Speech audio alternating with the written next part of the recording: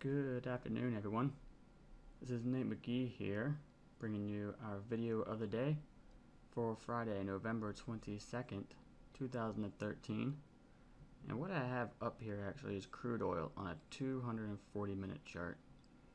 Now, if you've been following crude oil with us, we've been seeing how it is pretty much sideways, and it has been for the last few days, a couple of weeks now actually.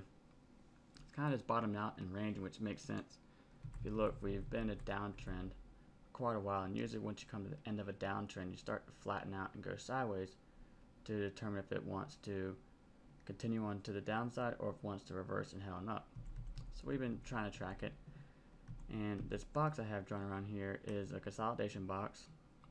We have these little wicks to the downside. These are our little fake outs. What we're really concerned about here is more the closing price. You can see a lot of price down here didn't close below this. They may have shot through it, but they didn't close. And right here, we saw this breakout yesterday above our actual levels that we have here. And it went to our next zone, the 95.40 zone, and stayed there for a while. And usually with the fake out, we'll see something like this, but it'll pull back inside pretty quick. So it did not do that, and it stayed out above there for a while, which is indicative that it wants to change and maybe head on up to a different direction.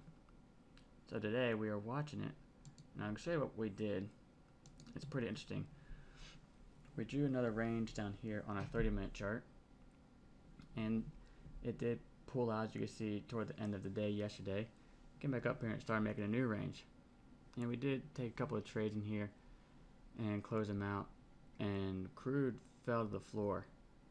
So we're being patient here, trying to figure out when we want to get in on this, and we're hoping we might get a last kiss setup, which we actually did. It came back down and touched it, and this right here closed in a bullish candle. So we actually entered in a tick above the high here, and the high was 94.49, so we got in at 94.50 here, and you can see shortly thereafter it shot way back up here and hit our next profit target really at the 95.04.05 mark. So that was an easy way to get a nice 55 ticks or so. We are pulling back a little bit right here, but we are expecting this to continue on up here. Want to bring it to your attention that we could see possibly crude starting to change direction here.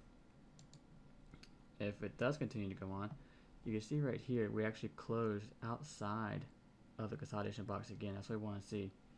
Right now it is moving down, but we want to see it kind of continue on up here, break through this zone, and a final profit target. It'll be nice to see it come up here to this trend line here, potentially at around 96.47. So over the next few days, next week sometime, we could actually see crude oil come out of its downtrend here potentially. So keep your eyes open for that. Could be in for some big moves and a total change of trend here. So I just want to bring that to your attention today. I hope you enjoy that. I hope maybe next week you can find some trade opportunities in it.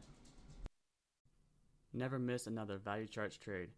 Go ahead and subscribe to this YouTube channel to see more video of the day and trade of the day videos. Again, this is Nate McGee reminding you to trade smarter, not harder, and as always, trade with confidence.